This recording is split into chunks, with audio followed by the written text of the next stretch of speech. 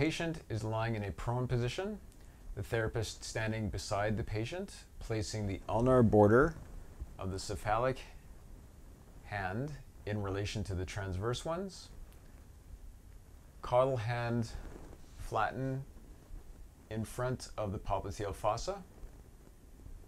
Respecting the patient's breathing rhythm, the therapist makes a divergent support by dropping the weight of his body onto his two hands, which will move away without slipping during the exhalation phase and relaxing that pressure in the inspiration phase.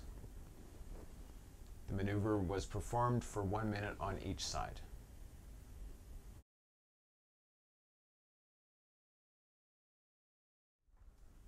So this is for relaxation of the diaphragm technique.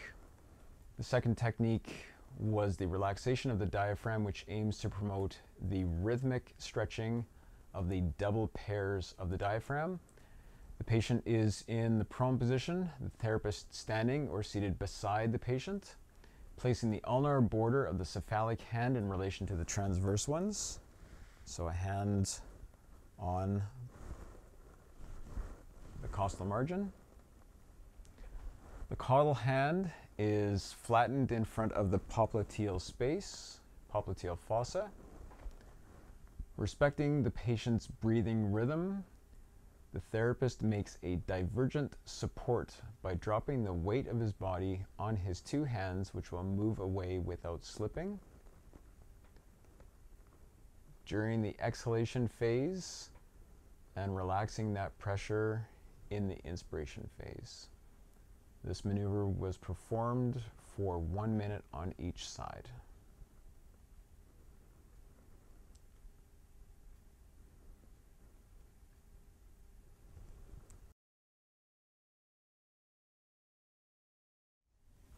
This is for relaxation of the diaphragm technique.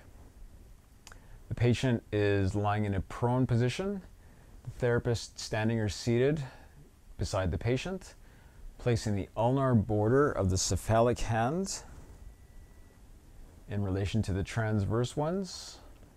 The caudal hand is flattened in front of the popliteal fossa.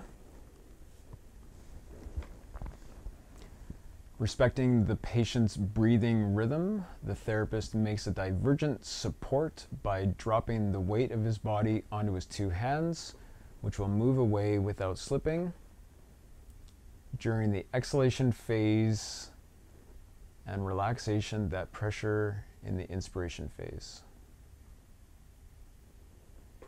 This maneuver was performed for 1 minute on each side. I'm going to read through that one again.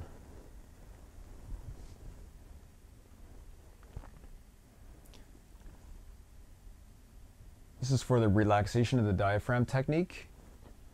Patient is in the prone position, the therapist standing or seated beside the patient, placing an ulnar border of the cephalic hand in relation to the transverse ones and a caudal hand flattened in front of the popliteal fossa.